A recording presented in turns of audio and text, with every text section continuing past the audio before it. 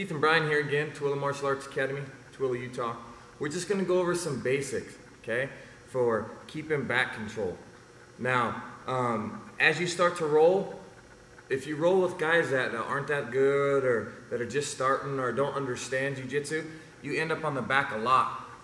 But as your Jiu-Jitsu game grows and so do your competitors, you won't find yourself here. But there's a couple tips when you get someone's back that we want you to look out for. Rule number 1, okay, this will happen to you one time and one time only, hopefully. Never ever cross my feet.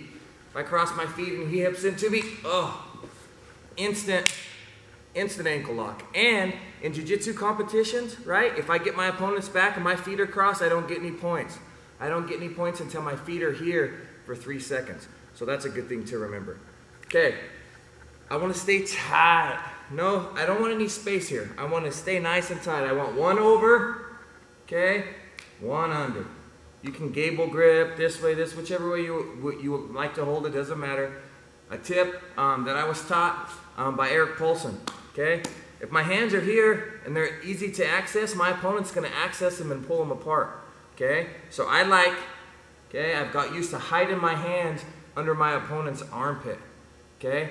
And when I pull him down, okay, whichever way I'm going to pull him down, he has an advantageous way of fighting the choke. Yeah, he's going to fall this way, so he can turn in to the choke. If I switch to the choke, he's going to turn into me, okay? So a rule, okay, when you get someone's back, okay, you want to fall, okay, to your own elbow. Okay, you want to fall towards the arm. So now, for him to turn into the choke, he's going to go the wrong way.